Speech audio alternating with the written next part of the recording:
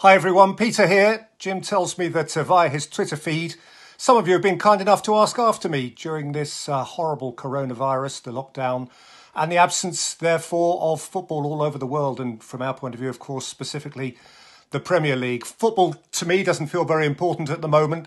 I feel immense sorrow and pain on behalf of the millions of people around the world for whom this time is simply horrendous. You've been kind enough to ask about me, and I have to tell you that I'm one of the very, very lucky ones.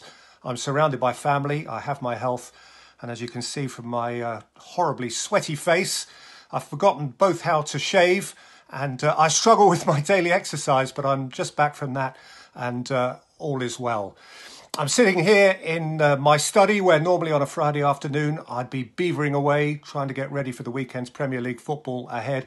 And just to prove it, I've got laid out in front of me here my notes for what was to have been the next match I was going to do. Watford against Leicester on the Saturday lunchtime of what became, very sadly, lockdown weekend. There it all is, and very sadly for me, it never got used, but let's face it, there are more important things in the world at the moment.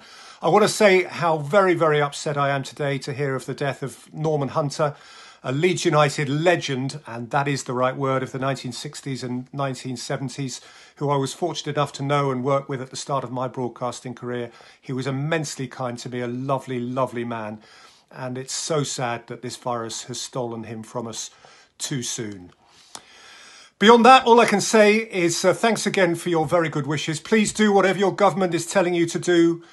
Be sensible, look after the people you love around you, and let us hope between us that before too very long, someone will kick a ball on our behalf again and we can join together in what we love, the world, the wonderful world of football. Till then, take care, be good, and thank you.